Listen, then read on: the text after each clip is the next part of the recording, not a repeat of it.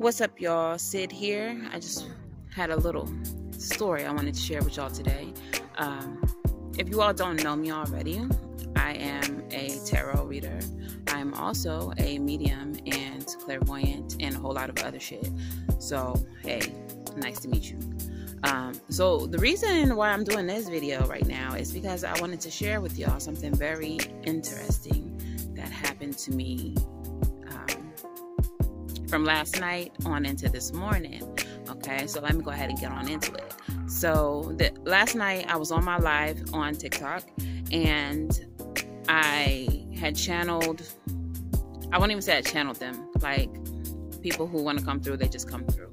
So homeboy hops on to me, whatever, and I'm able to get a lot of information from him about how he died and who he was. And it turns out that he is someone who actually went to school with my girlfriend.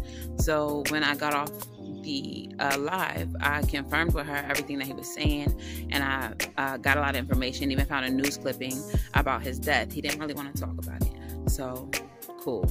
I confirmed everything with her, and I just thought it was really dope that he came through.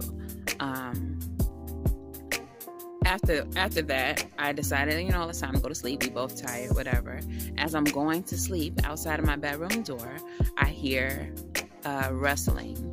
I do have some materials for my business, like some shipping papers that are near my bedroom door. So I don't know who would be out there messing with them, moving them, but I just charged it to the spirits. Whatever, y'all do y'all thing, but I'm going to sleep. It's been real. So this morning I wake up and I go to weigh myself, my scales in the kitchen. And before I could even step on the scale, I noticed that there are little footprints on my floor. I don't have children. Children have never been to my place. There's no kids here. This is my only kid. That's my only kid. Say hi, Hazel. All right. So I don't know where they came from, but I have some ideas. But this video is only 3 minutes, so I'm going to have to share those ideas with you later. But I'm going to go ahead and insert pictures here.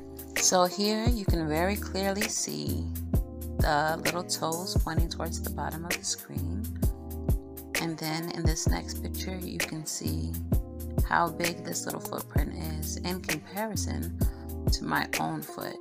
This is clearly a child's foot. What the hell?